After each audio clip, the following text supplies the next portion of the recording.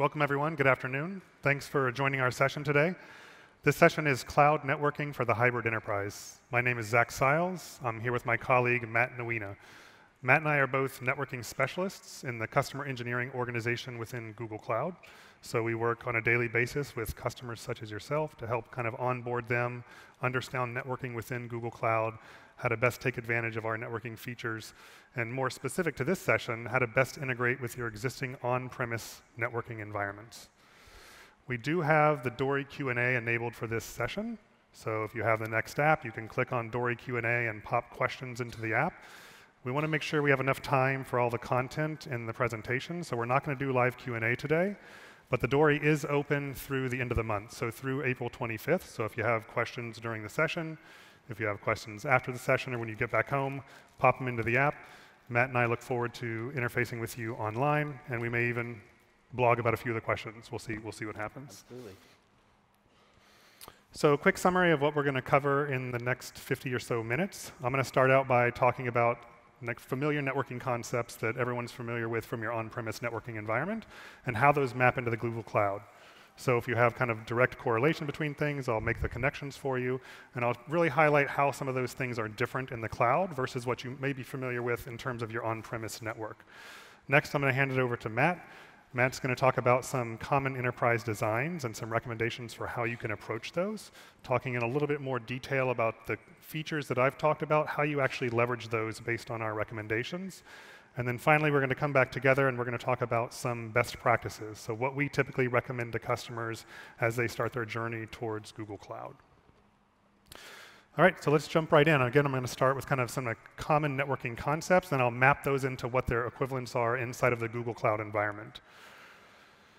This is the current state of Google's global backbone network. So we have our own private backbone network. It's one of the largest private backbone networks in the world.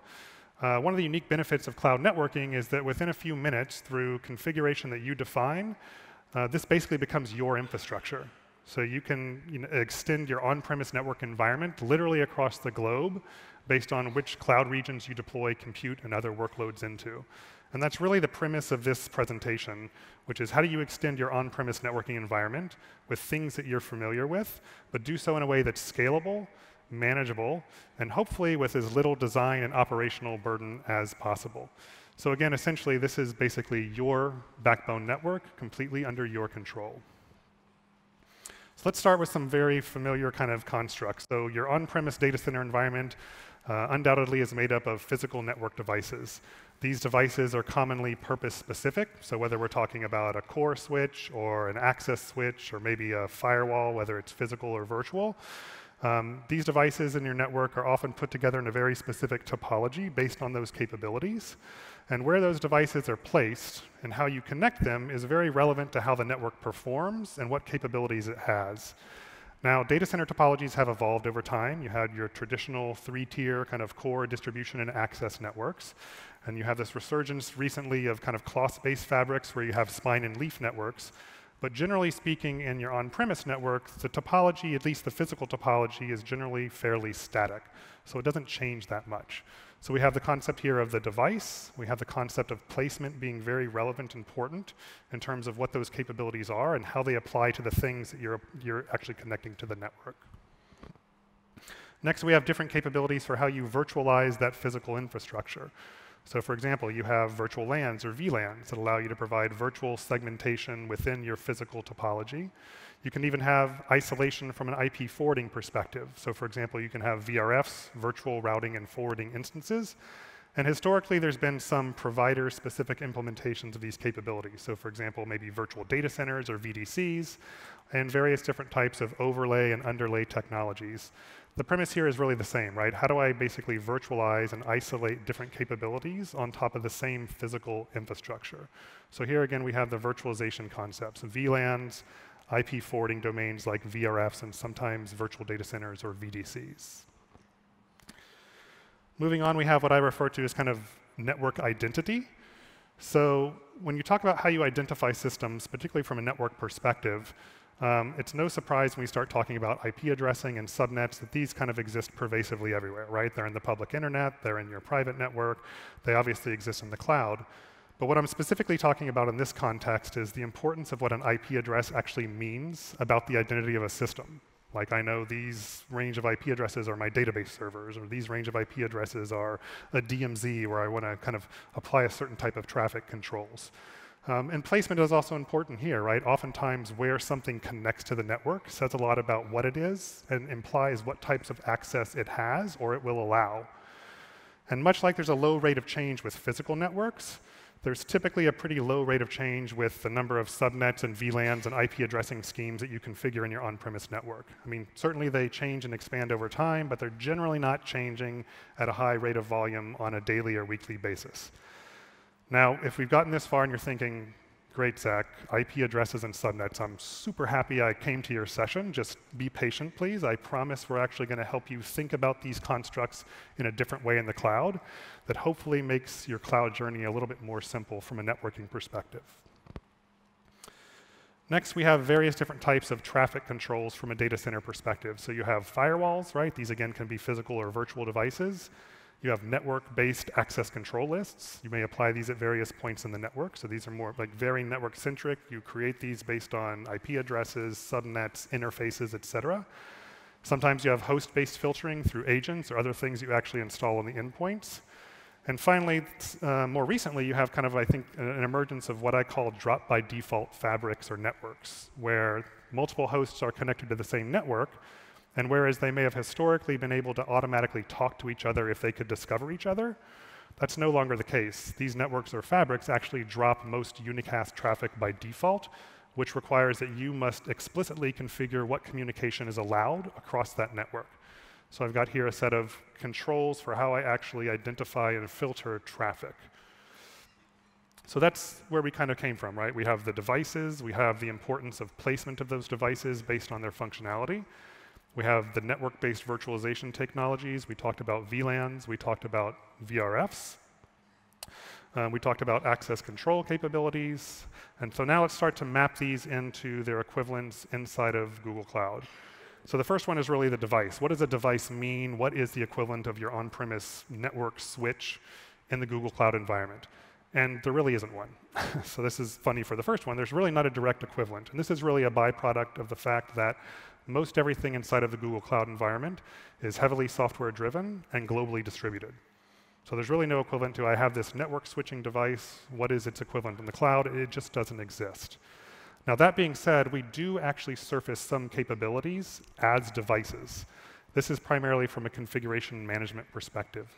So for example, when you're setting up routing between your network and the Google Cloud network, you configure that routing using something called Cloud Router. Now, Cloud Router is presented to you as a thing you configure, but it's not actually a device. Behind the scenes, it's actually a distributed set of software processes that live within a particular cloud region.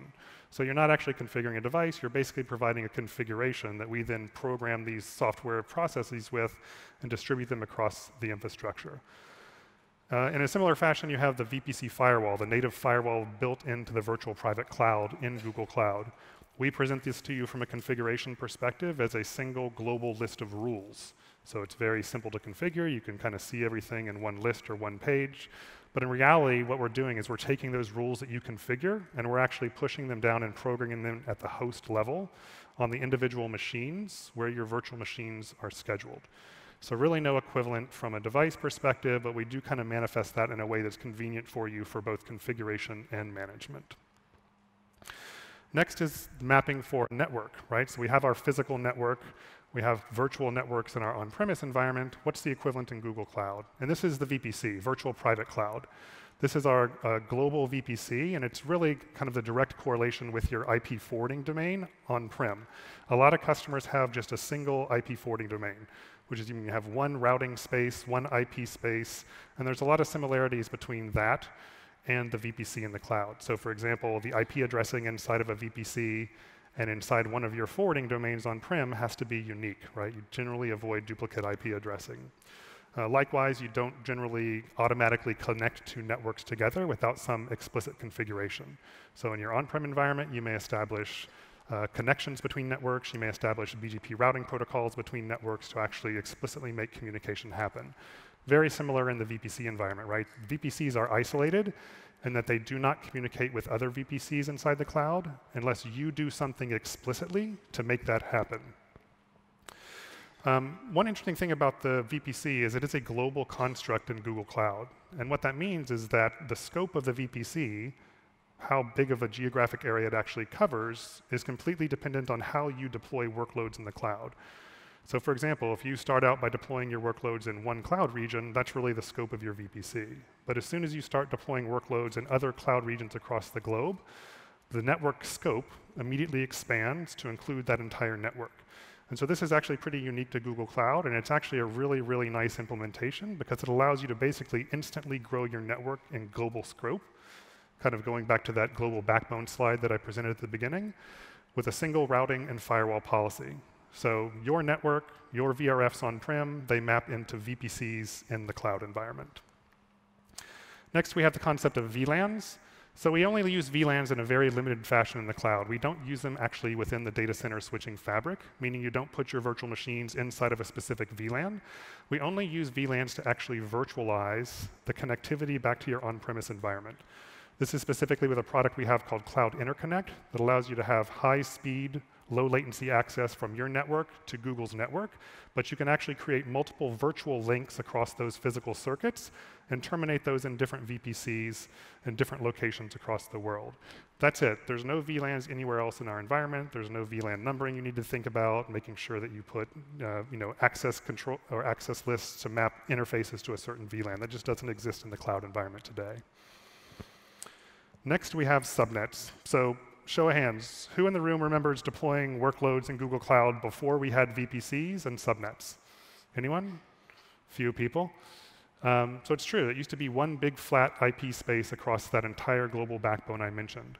But as customers started connecting to our environment in more different geographic locations, we needed the ability to provide them with optimized access from a routing perspective to the closest cloud region where they're deploying workloads. And that's really the purpose of the subnet inside of Google Cloud. I would advise you to think about it as less of an isolation mechanism, less of a segmentation mechanism, and more of an identity regionally for instances that you deploy in certain cloud regions. So for example, you can deploy resources in a cloud region on a single subnet, so long as that subnet is big enough from an IP addressing perspective to handle all of your workloads. So all of your Kubernetes clusters, all of your virtual machines, et cetera. That's really the genesis. That's the primary purpose of subnets. They're really not intended to be kind of a first-class entity to identify systems. It's about efficient routing between your environment and our environment. So your subnets, they map into subnets in Google Cloud, but the purpose of Google Cloud subnets is really about regional identity or regional proximity of resources. Then we have IP addresses. So our IP addresses within your VPC, they're regional constructs. So you create a subnet within a particular region that has a unique set of IP addresses for that region. We also have public IP addresses that are used for our global load balancers that are internet facing. For the regional IP addresses, these are by default automatically managed by the cloud. So we automatically allocate IP addresses to machines. We automatically allocate IP addresses to Kubernetes pods, et cetera. So I want to actually ask you to do something. As you kind of go through this session, I want you to think about what if you don't have the ability to explicitly define the IP address for a given virtual machine? This is already very common in Kubernetes, right? You can't specify that a Kubernetes pod has an explicit static IP address. Assume you can't do that with a virtual machine. How are you going to handle forwarding? How are you going to handle access control, microsegmentation, right? We're going to talk about some of these things a little bit later. And finally, the equivalent for the firewalls in your environment or in general access control, we have a number of products. These are, again, globally distributed, and they really kind of span layer 3 controls, so building access controls based on IP addressing, all the way up to layer 7 controls. So does this user who's part of this group have the right access to actually interface with this cloud API? So there's a complete spectrum of access controls that cover a lot of different parts of the stack from the network all the way up to the application level. So again, this is important when we start talking about segmentation and the ability to kind of abstract how we identify and control a system separate from where it's actually placed in the network. And so with that, I'm going to turn it over to Matt, who's going to talk about some common enterprise design scenarios and how we can approach those. Thank you very much, Zach. I don't know how many of you are public presenters, but this is normally the part where you get stuck looking into the lights and forget everything that you've prepared. But What we really wanted to talk about at this next stage is how do we start mapping these analogs into Google Cloud Solutions specifically. So here you get a snapshot of what the Google Cloud networking product portfolio looks like today. There's 20+ products and services all focused on enabling your journey to the cloud. We've sort of grouped these into different sections that represent the way that customers are thinking about the cloud. So connecting, scale, optimize, security, and modernize. And so what we're going to do in this next section is we're going to touch through a series of these products and sort of answer questions that customers come to us with. So in this section, what we're going to focus on are the Cloud Interconnect, VPN, and VPCs. So one of the first things that customers think about when they're coming to us is, how do I take advantage of this new network? Oftentimes, when you have on-premise environments, you have fixed infrastructure and fixed locations, but you don't have a way to extend your applications to where your customers are, improve the speed and latency. And so that's where, as Zach was mentioning before, Global VPC comes into play. This is a way of simplifying the ability to connect to all of the regions where you deploy things. Makes it simple for you to enable replication across your applications, as well as leveraging Google managed services that are built from the ground up on a global or a multi-region deployment model and the associated availability. The next thing, once we've sort of started to map out the network, we start to think about, well, how do we fit this into our operational model? So by show of hands, how many of you no longer have dedicated networking or security teams? So there's a few, and we know the industry is moving towards DevOps models or DevSecOps models, but until we sort of fully move into that, we have to think about how can we take our workflows in our on-premise environment today and map those over to the cloud. This is where shared VPC comes into play. So shared VPC is designed around the idea that we have different teams that deploy our applications and different teams that manage our networks. And we don't just want to give free rein to the application teams to deploy networks as they see fit. We still want to have some level of control. So shared VPC is enterprise friendly, it's a centralized model, and it allows you to centralize your administration and auditability. So now we've got a global VPC, we have a deployment model that works. As Zach mentioned before, we want to look at, we're a hybrid enterprise. How are we going to interconnect into GCP? And it's important to note that you need different models depending upon what you're going to rely on that hybrid connectivity for. Are you just doing management? Do you need to do batch data loads at certain times of day? Or is this going to become a mission critical part of the application? This is where things like Cloud VPN, Cloud Interconnect, come into play, and being able to map your requirements and your costs to the exact implementation. So what does it look like when we start to put these things together? This is an example, a bit of a zoomed in, simplified example here, but starting on the left-hand side, you can see an on-premises network with 4 dedicated interconnect connections coming into Google Cloud. These are coming into 2 separate regions that are both accessible through the global VPC. That VPC is stored within a shared VPC host project, and we can share individual subnets out to the service projects. So again, it's a relatively simple way of leveraging physical connectivity, ensuring a 4 nines SLA, and giving you centralized administration. So from here, one of the other common questions that we get, and I was sort of confused when I first heard this, but there's some customers who are surprised to hear that our managed services are typically hosted on the internet, on external IPs.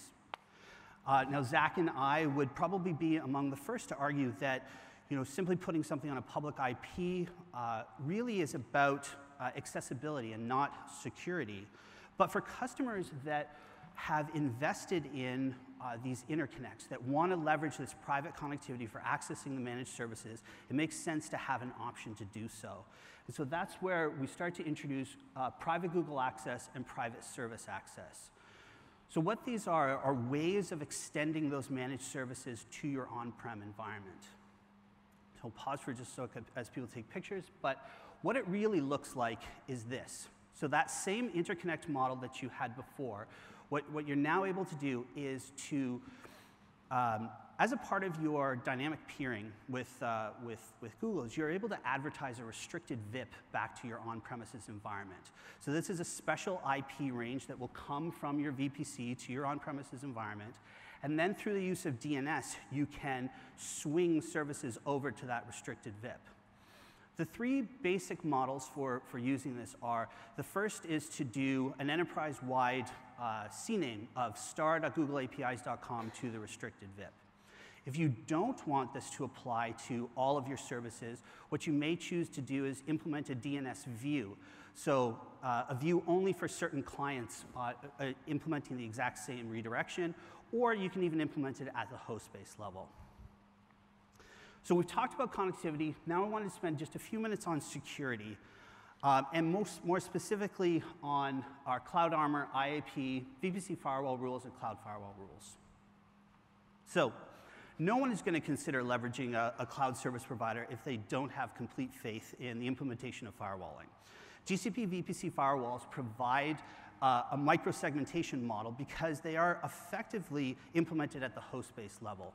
What that means is two instances running on the same physical host cannot connect to one another without traversing that firewall. And the default stance of that firewall is a deny ingress. At the same time, these rules are stateful, so they're simpler to maintain than more traditional stateless ACLs. And we can see this segmentation model implemented in the following slide. So again, this is a relatively simplified model here. But when I started thinking about this, I have a question. How many people have had to implement 802.1x in an on-premise environment? So there's a few people. This was port-based network access control. So this was introduced at a time when we no longer knew what endpoint was going to plug into what switch, so where in the network they might be, and be able to dynamically configure that port with the associated rules for that endpoint. Well, the same thing can be done with VPC firewall rules. Through the use of tags or service accounts, you can have your endpoints inherit the rules that they need in order to access the correct endpoints. And you can do this very similar to 802.1x, but without the pain of having to manage TACX. So with this combination, we have granular rules that are applied dynamically within our VPC. And then as we start to push out towards the edge, we have Cloud Armor and Identity-Aware Proxy. Cloud Armor will extend our defense in-depth strategy by adding layer 7 DDoS and web application firewalling to our apps.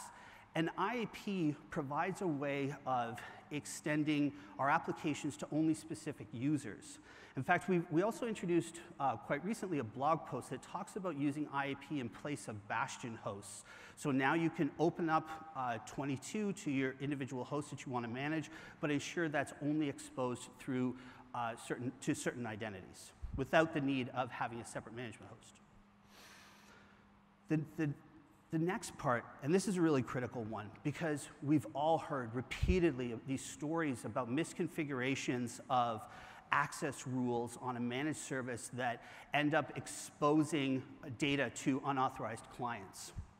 So how do we address this? Well, Google's actually taken a two-pronged approach to this.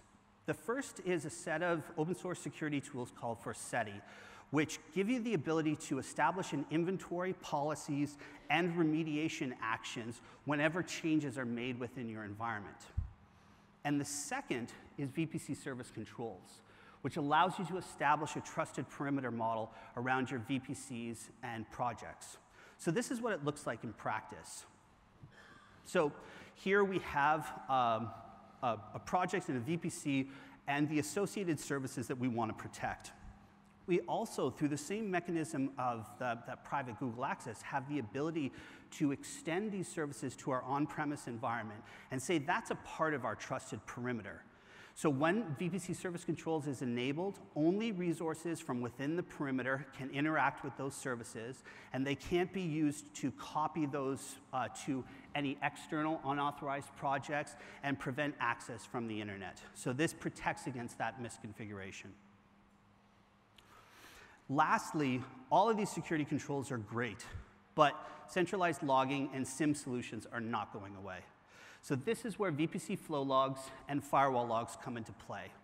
The VPC flow logs provide you with NetFlow style data, TCP dump information without the payload that gives you information about the flows within your VPC environment, and firewall logs gives you insight into what's being allowed and blocked by your VPC firewalls. So, now that you have a sense of the various products, the analogs to the on-prem, what the options are in GCP, what we wanted to do was try something a little different. You know, as network specialists, Zach and I get the chance to see many different customer configurations. And in this next section, we wanted to try and verbalize the thought process that we go through when considering different sets of customer requirements. Before we start that, I just wanted to give you a few quick points in terms of VPC design pre-work and recommendations. So the first is identifying who your stakeholders are. This can vary depending upon who you're trying to design this VPC for. Is it for an individual application, a line of business, your entire organization? It's important to understand who you're trying to address and make sure that you really understand their requirements. The second is to start with security objectives and not security controls. Many times we see customers come to GCP and say, how do I do X in GCP, rather than thinking about why they're doing X. So by starting with the security objectives, you have a very clear understanding of what you're trying to achieve and what your options are in the cloud. The next is understanding how many VPCs you're going to need. And I don't mean coming up with a static number, like 5, 6, 7, 10. The important thing here is to understand what you're trying to achieve, where your scale and quota limits are going to play, and get an overall understanding of what magnitude you're going to have to address. And lastly, think simple. Don't design things just because you can. I mean, we all know that simplicity is directly correlated with supportability. So keeping it to exactly what you need is going to be important. Anything you wanted to add on this slide? No, I think the point of number 3 is relevant, right? It's not a static number you're trying to get. It's really a pattern that you're trying to use so that you can grow and scale your network environment inside the cloud in the most efficient manner possible. Yeah. So let's start with a simple scenario here. Zach, like, what do you see in this initial? Sure. So again, the idea here is this is kind of basically our day job, right? So how do we kind of think about the approaching this out loud? So obviously here I've got a single VPC, global, pretty straightforward. Looks like I have both development and production workloads in the same VPC. They're across different regions, so they're in different subnets. Single project, which is also relevant when we look at how we scale out. And the other thing that's apparent here is it looks to me like this is predominantly a cloud isolated workload, right? I don't see any hybrid connectivity back to the on-premise environment. So those are kind of the things that initially pop out at me. Any best practices you think we can take away from this design? Yeah, I mean, I think a couple here that really resonate with me, something you just mentioned, which is start out simple. So I think this is a very common approach that customers who are either new to cloud can take, just so they kind of get their bearings in the cloud environment. Or even customers that are coming from other cloud providers and they're just trying to get familiar and have experience with how some of our networking constructs may differ. So for example, the global VPC, how does that actually behave in practice? So simplicity is a key one here. I think the other one here too is just a small number of subnets with larger address ranges, right? There's no really reason to kind of over-rotate and start creating a bunch of subnets within a region. You can start with one with adequate IP address space. We have a great feature where you can actually grow the size of your existing subnets in a completely hitless manner to the VMs that are already deployed. This doesn't preclude you from creating multiple subnets. This is just what we see and what we recommend for customers who are just getting started, right? One nice thing here is that things are relatively programmatic and easy to deploy and manage inside of Google Cloud. So even for core infrastructure, stuff that takes a lot of planning and a lot of effort to implement in an on-premise environment, they can actually be pretty disposable and pretty easy to kind of delete and recreate inside of the cloud environment. So I think overall a good starting point. One thing I do notice here though, right, and I think a pretty common recommendation as customers start to scale in the cloud is really kind of starting to segregate or put more kind of firm isolation between development and production workloads. So you mean something that looks a little more like this? So in this design, there's a couple of things that jump out to me right away. I mean, the The first is exactly what you've sort of identified there. So we've moved from a subnet model as a isolation boundary between our different environments and into VPC level. So at VPC level, we've now segregated firewall rule management into 2 separate VPCs. And then the other big one that jumps out is the hybrid connectivity. So here we can see that we've now deployed cloud routers, dedicated interconnect, and VLAN attachments into each of the individual VPCs. Yeah, I mean, just a point kind of on the hybrid connectivity, right? If you notice here, we have actually separate connectivity coming from on-premise into each VPC, right? And this is virtual connectivity. So if you're using VPN, for example, these are separate VPN tunnels. If you're using interconnect, this can be the same physical circuit that you peer with Google's network on, but different logical connections, those interconnect attachments I mentioned previously that terminate in the separate projects, right? So you kind of extend the isolation of the different environments all the way through the connectivity back to your on-premise environment, right? So it's really a really clean kind of separation, which works well. And as you've mentioned in previous slides, because we now have separate independent VPCs and there is no inherent connectivity between them, we need to start thinking about how does our application deployment look? Where are our build servers? Where are we actually deploying from? If we're deploying from on-premise, this works. We've got connectivity between them. But if the build servers are sitting in one of those VPCs, we now have to start to look at VPC peering or connecting those VPCs together in order to allow for that build process or that deploy process to succeed. And when we start to think about those peering, that's when we need to start thinking about, well, what are the aggregate resource requirements when we mesh these 2 VPCs together? So when you think about this design, what's the next sort of logical extension? Where do people go from here? Especially if we wanted to sort of align with that workflow framework from earlier.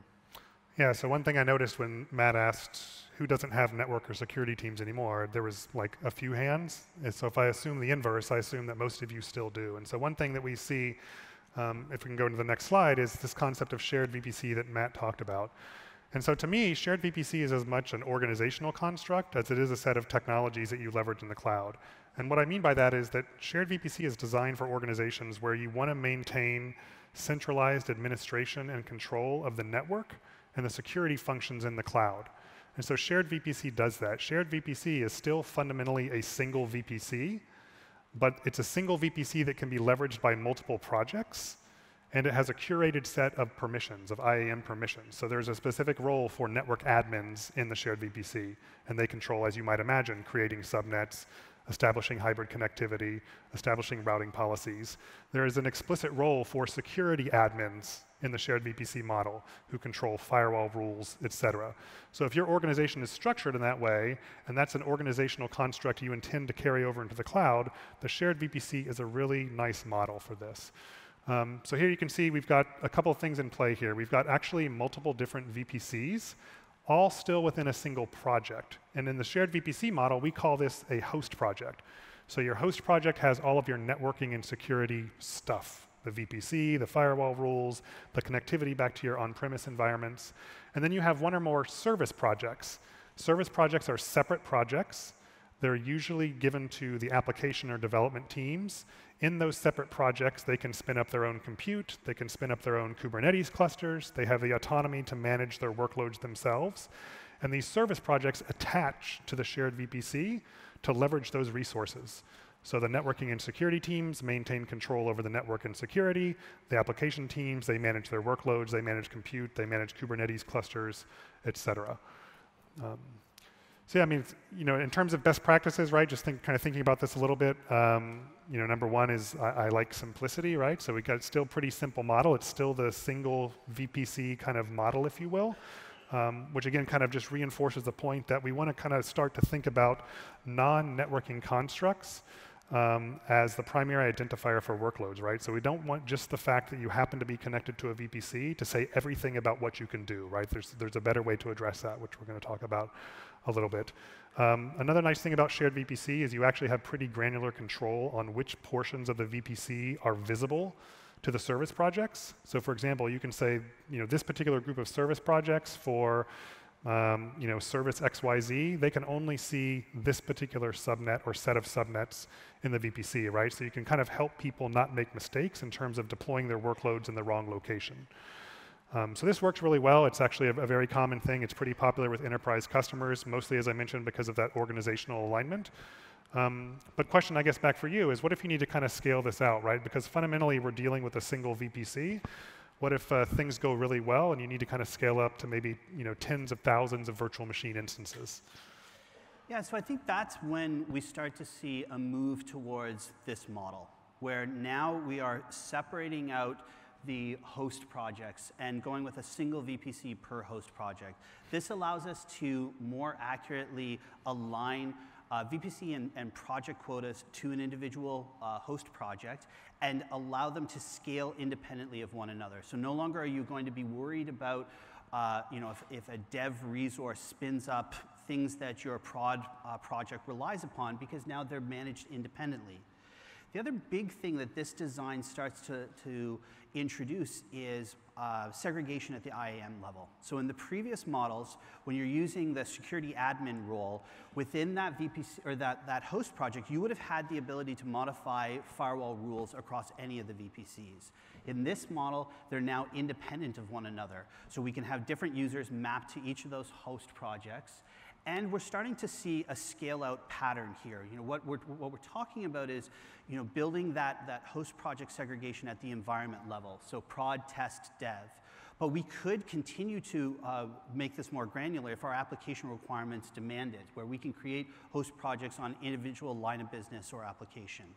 So just so I'm clear, I just want to make sure I understood one thing you said. So the segregation of the IAM permissions, that's because the permissions are associated at the project level? Correct. Okay, so by moving into separate projects here, you're giving you ability to kind of delegate administration to different parts of the cloud environment. That's right. But as we continue to move out in this scale model, what you can see is now we are increasing the number of cloud routers, increasing the number of VLAN attachments.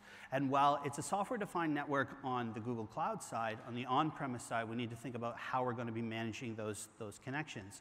So, what if it's a pain on the on-premise side? What can we do to help optimize for that? Yeah, it's a great question, and it's a frequent feedback we hear from customers. It's like, it's great, the network in the cloud is software-defined. I can spin things up and delete things with relative ease.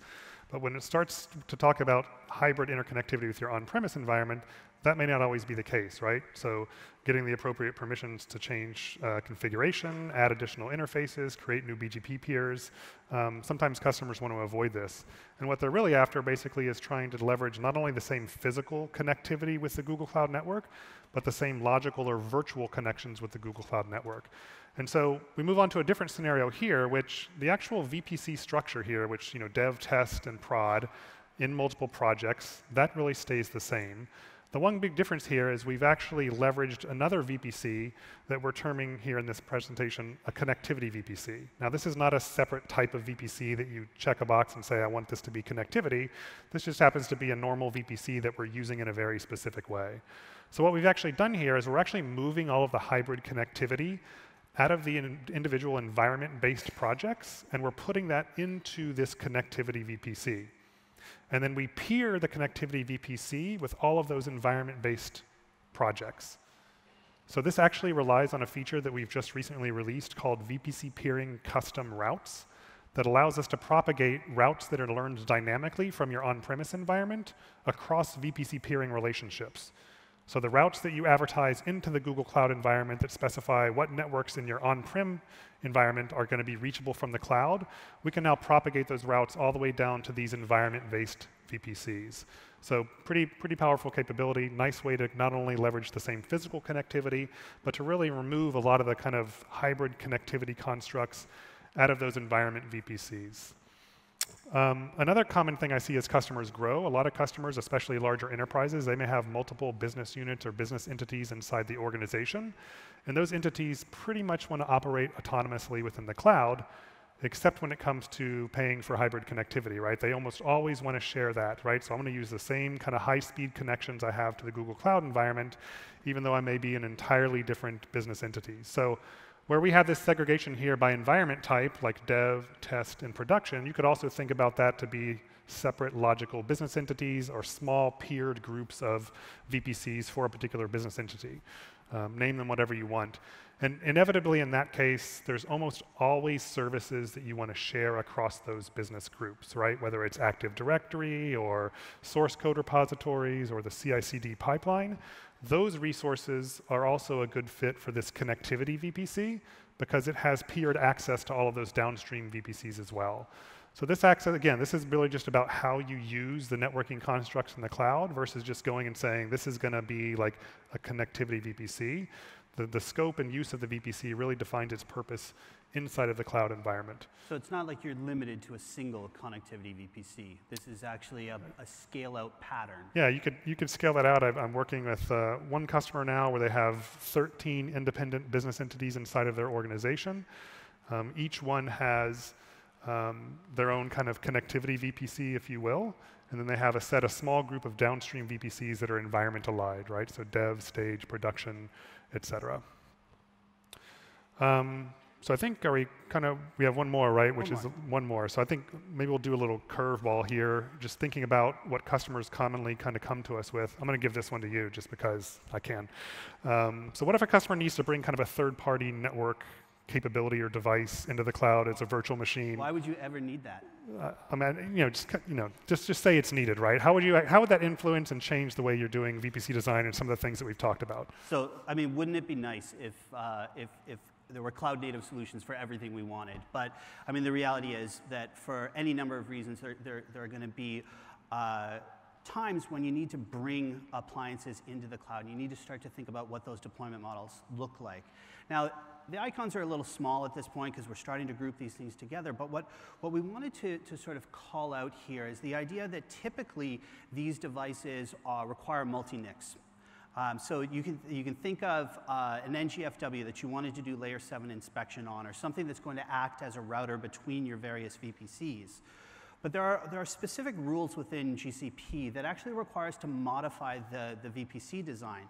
So here, what you're seeing is that multi-NIC requires different VPCs for each of the interface cards. And all of those VPCs have to be in the same project. So sorry, Matt, just one second. So when you say multi-NIC devices, you're talking about like a virtual appliance from a security vendor or something that has multiple interfaces. Exactly. Got it. Yeah. So the best practices, the things you need, the considerations you need to bring into play when you're thinking about these devices, though, is how are you routing traffic to those devices? Are you modifying the default route? What are the implications to accessing managed services when you're no longer using the default internet gateway and instead using a third-party device? As well as thinking about high availability. So how are you ensuring that this device is up and forwarding packets? How do you health check it? Each one of these are important considerations, but there is a deployment pattern for using these devices within GCP. Good stuff. So I think we've covered a number of different scenarios, right? I think this is pretty commonly what we see from customers in terms of how they start their journey, really specific to networking inside the cloud. Again, the premise here, right, is just start simple.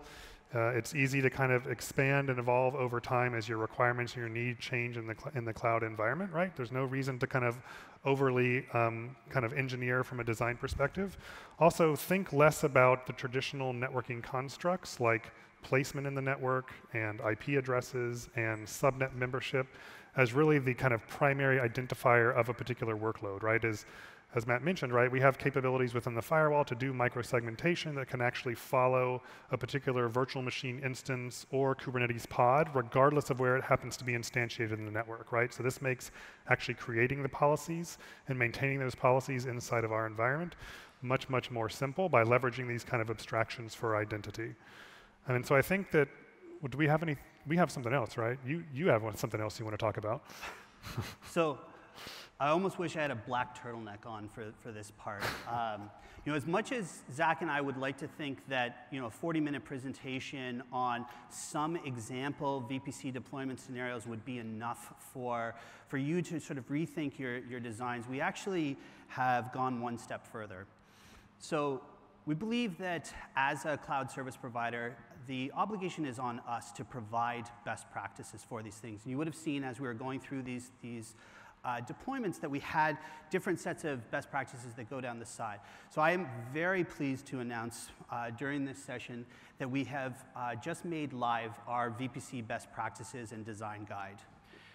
So the links that you see up here are links to all the things that we think are important when first moving into your VPC design decision. So we want you to start by thinking about your organization, your line of business, or your project. What are you trying to design for?